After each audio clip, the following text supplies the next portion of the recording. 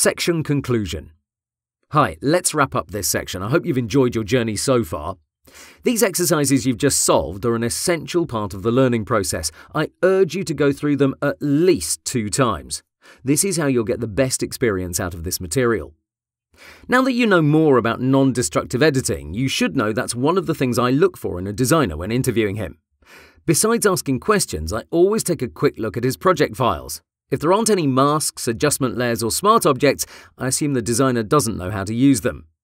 Most projects benefit from non-destructive editing because they leave a lot of wiggle room. This way of working gives you much more flexibility, and that's why I put so much value on it.